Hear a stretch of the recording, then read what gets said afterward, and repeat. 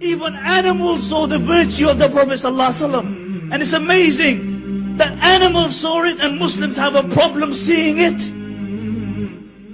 There's upon occasion, one of the Sahabi radiallahu anhu, they went past a tree and they saw a nest, and in the nest there was a chick, and he took the chick and the mother began to fly around his head, and he captured the mother and he came into the court of the Prophet ﷺ with the chick and the mother, and it was in his sleeve.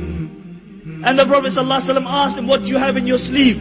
And he took it out and he opened the hand. What happens when you open your hands? When you have a captured bird, it flies away. But the bird didn't fly away. Why? Because it understood that it was in a court where justice was imminent. And it complained to the Prophet ﷺ.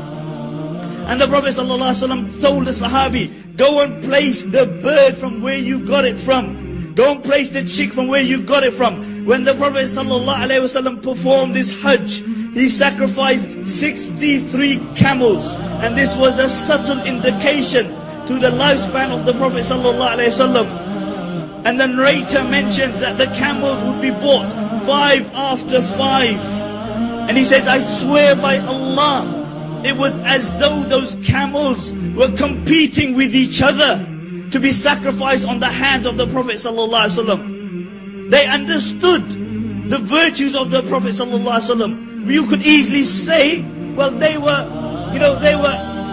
could see, they could hear. The truth is that even inanimate objects saw his virtue. When the Prophet, peace be upon him, came to Medina, he would give his Jummah khutbah leaning upon a tree trunk. And then a lady came to him and she said, I have a slave who's a very good carpenter. If you wish, I will ask him to make a pulpit for you. And he agreed. And he came the next week and he ascended the pulpit. And this narration is tawatur, meaning that many Sahaba were sitting there. And each one narrates it in his own words. And they say, when he ascended the pulpit, and that the tree trunk, some narration mentioned that it began to shake, like it was about to explode. Other narration mentioned it was like a she-camel whose child had been dragged away from it. Others mentioned it was like a small child who had lost his parents. Others mentioned that it was like cried and it screamed, like a mother, like a she-camel when she's giving birth. And the Prophet, peace be upon him, descended from the pulpit and he embraced it, and the sobbing slowly stopped. And then it gave it an opportunity and a choice to be a tree in Jannah from which the awliya and the sulaha eat from its fruits. And it chose to be a tree in Jannah.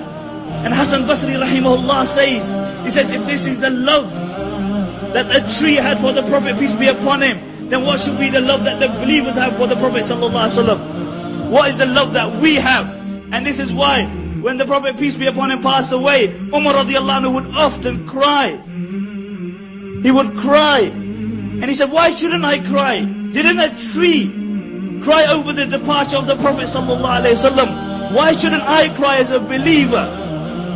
And this is why those who loved him, really, they brought love to a different dimension.